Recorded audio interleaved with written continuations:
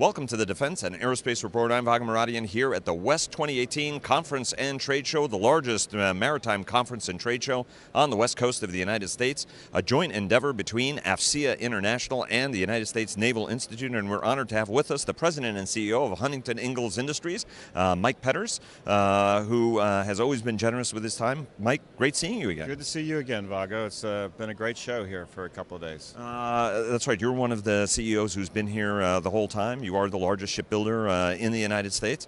Talk to us a little bit about, we've heard all of these messages from Pat Shanahan. You and I spoke when we were at the Reagan Forum. There is this focus, there's a focus on innovation in the last administration, but this administration is kicking that forward, looking at doing everything it can to accelerate acquisition, to try to cut the cost of programs. There's congressional legislation that's supporting it. Hondo Gertz, the Assistant Secretary for Acquisition in the Navy, talked about cost reduction, for example, on John Kennedy, that's in the yard, the next Ford-class carrier. Talk to us a little bit about what you guys are doing to drive innovation forward, to try to take cost out of the program. And I've got a couple of more nuanced, granular questions to ask you in that process. Well, first of all, I think if you start with the national security strategy, what I see in all of that is that the demand for speed. There just has to be, things have to go faster.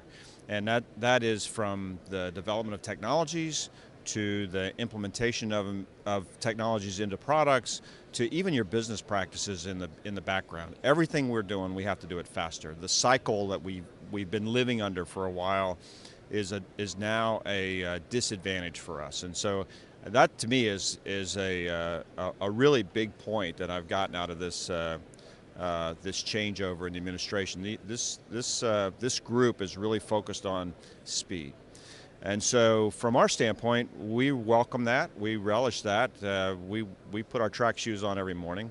We're very interested in investing in the business. We've been, for the past couple of years, we've been investing in our core shipbuilding business in a pretty robust way. The shipyard of the future at Ingalls, the new facilities at Newport News for the Columbia class and for taking cost out of the Ford class. As an example, we took the Ford itself and we captured the production improvements we could make. We invested against those production improvements to the tune of a couple $100 million. And we reduced the acquisition cost by nearly $1 billion. So, those kinds of things we think are going to help us go faster. And we're pretty excited that there's actually going to be some receptivity to those ideas that say, this is something that we could do together that actually would increase the speed. Do you and, I asked Hondo this question about, does he need to meet with all of you guys together to sort of rethink what requirements should be like, what approaches should be like to build future ships faster and cheaper? There are a whole series of requirements we have. You went to the Naval Academy, you were a qualified submariner, and some of these requirements date from the earliest days of nuclear power. Some of the requirements date from World War II in terms of shipbuilding requirements for shock, concussion, and a whole bunch of other things. When Admiral Richardson was at nuclear reactors, he tried to work to drive change there. Some of it was well received by the more legacy staff, others less so. But talk to us a little bit about, do you guys, as the shipbuilders, need to have a conference, sit down with the Navy, and sort of really go through sort of the big NAVSEA binder of what are the things we ought to be doing, what are the things that we can do differently, what are process changes we can make in order to be able to drive greater efficiency into future classes of ships? Well, first of all, let me just say change is always hard. And it doesn't matter where you are. When you're trying to change things, get people to do something differently today than they were doing it yesterday, you're going to have a group of people who will be excited about that. You're going to have a group of people that are going to feel threatened by that. And the challenge for leadership is to bring everybody together, not just the ones that are excited. So every change leader, and I think that where we are in the 21st century is if you are a leader, you are a change leader. And if you're not good at being a change leader, you probably won't last as a leader. As far as how do we bring all the shipyards together, I mean, maybe, but I think I guess it would be interesting to see if we talk about speed. Let's actually have a discussion about requirements and where the shipyards and the businesses and the industry can step in and say, look, here are some business practice requirements that are slowing us down, and they're they're there for a reason. Whenever somebody stubs their toe, we make a new rule that says that nobody's ever going to be allowed to stub their toe again, and we all have to live like that. Maybe we can take, in the interest of speed, maybe we can take some of that risk again. We can get back to, if one person stubs a toe, then we'll just go deal with that one person instead of trying to do a blanket rule that solves all the problems. But the other side of it is how do you manage the interface between the industry and the warfighter with regard to the requirements that you have, and what can you effectively field, and how fast can you effectively do that? So I think it's a lot bigger. When I think of requirements, a lot of people talk about requirements as what does the warfighter need. I think the requirements is a lot bigger than that. I mean, it is what the warfighter needs, but it is also business practice. It's the back office. It's the the logistics support, and what are the requirements going to be for that? How many audits are you going to do? How many inspections are you going to do? How much in-quality process inspection are you going to do? How much trust is there going to be between the Pentagon and the industry? That's part of the requirements equation. Certainly, if Secretary Gertz wanted to pull us all together, we would certainly participate in that, and we would offer our ideas on how you could streamline the process. I just think that's a small part of it. He indicated that he would be he's looking forward to talking to each and every single one of you independently. Right. Let me take you, though, about stubbing the toe. I mean, what are some of the stubbing the toe things that you would change? What are the things that you would recommend that the Navy do differently, and a sentiment that would be shared by your fellow shipbuilder? Yeah, I think we have a constant dialogue with the Navy over the different ways that we do things, but I think it runs the gamut from how do we qualify certain materials or certain things on the ship to what kind of audit processes or transactional processes do we need to have oversight, and where do you do the in-process quality checks, and how do you do that in such a way that allows us to go faster? Certainly don't want to see any reduction in quality or take any more challenges that you might see out there, but how do we rebalance the risk-reward piece, where the reward would be speed? And so, we have a dialogue with the Navy, and I'm just really encouraged that the new leadership in the building seems to think that that's an important aspect of what we need to do, and so maybe we'll make some headway in that regard. What's the role of automation, robotics, new technology? We saw the Beamer folks, the battle space exploitation for mixed reality, how you can use very, very inexpensive tools in order to get big payoff. Laser mapping of compartments and facilities. Hondo talked about taking costs out, and you and I have talked about, getting away from paper diagrams and plans and blueprints when it comes to either for build or for upgrade and repair. Talk to us a little bit about the role of automation and this new technology in the future we're going to, whether it's for new build, whether it's for ship repair. Yeah, I mean, I think we're at the front edge of some of the most interesting changes you're going to see. Whether it's in automation or analytics or something like additive manufacturing. I think all of those things are going to be brought to bear in different parts of our business that we're going to have to go down this path with our customers together, because it's going to make a lot of people uncomfortable. The good thing is that we're in the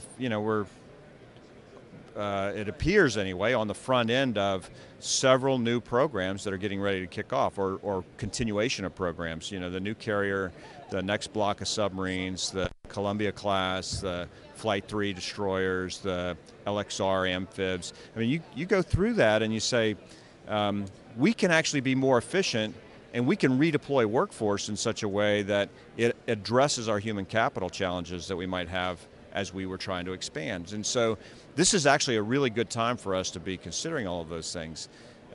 Whether you talk about bringing those things to bear in the capability of the ship, or in the process of building the ship, or even just something as simple as training the workforce, they're going to have tremendous impact.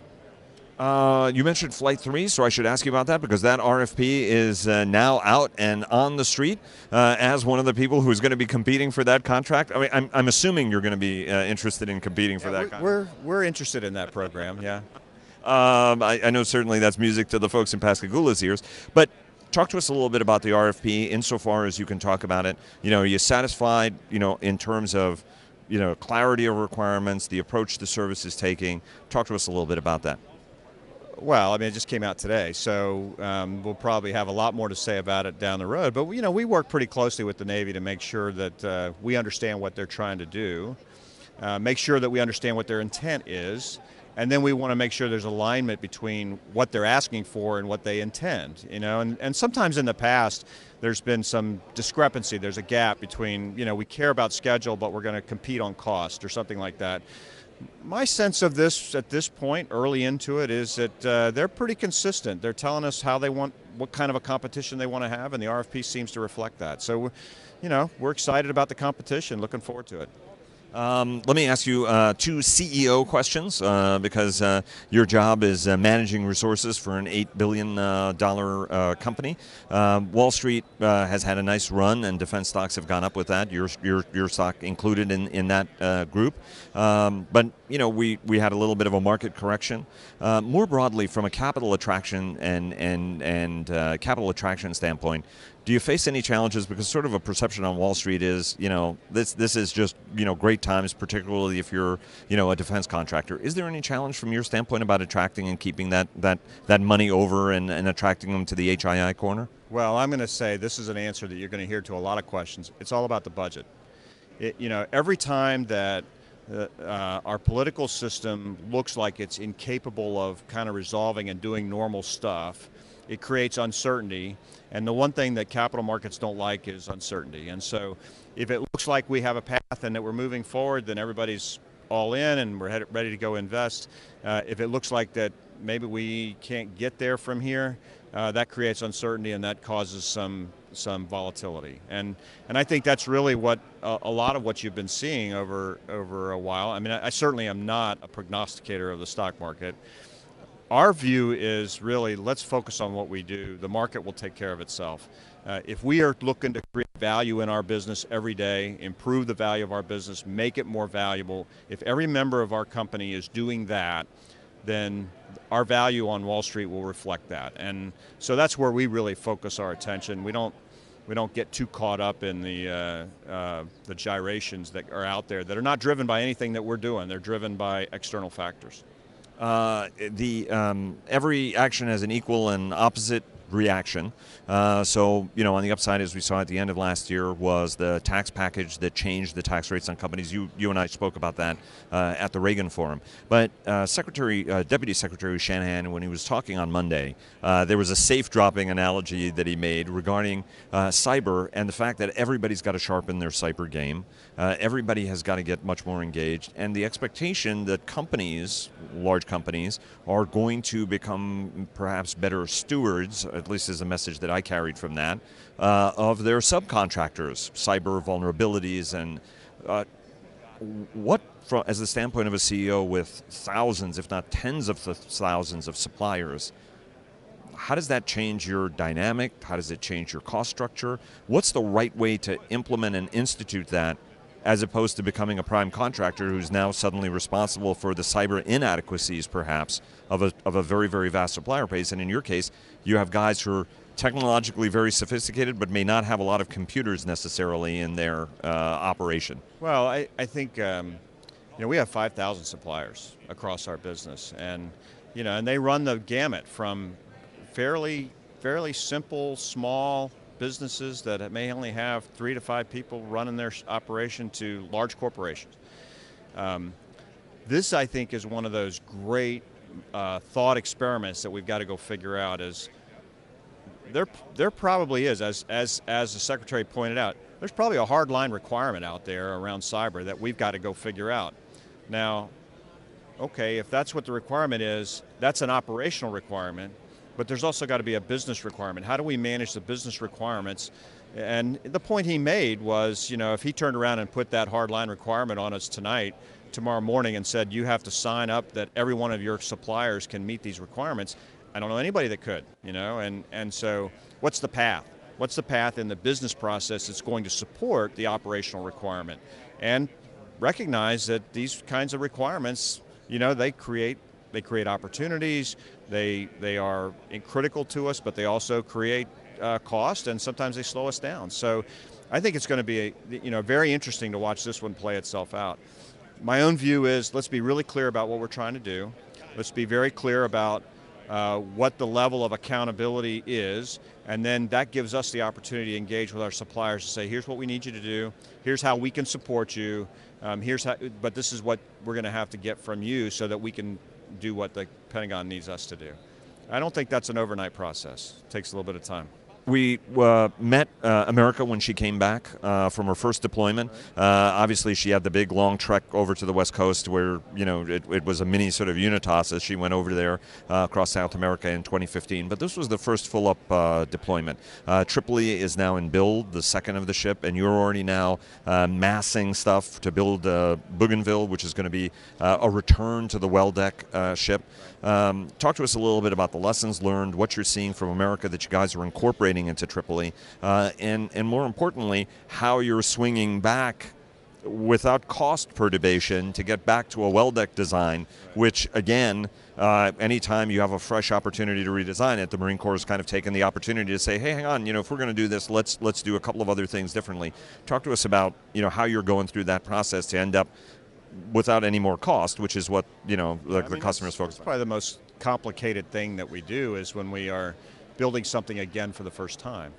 And so we and the Navy worked really hard to make sure that the Tripoli looks a lot like America. We made it a really strong point that they are the same ship, and then we had pretty senior involvement in anything that we brought in that was going to make a change between America and Tripoli.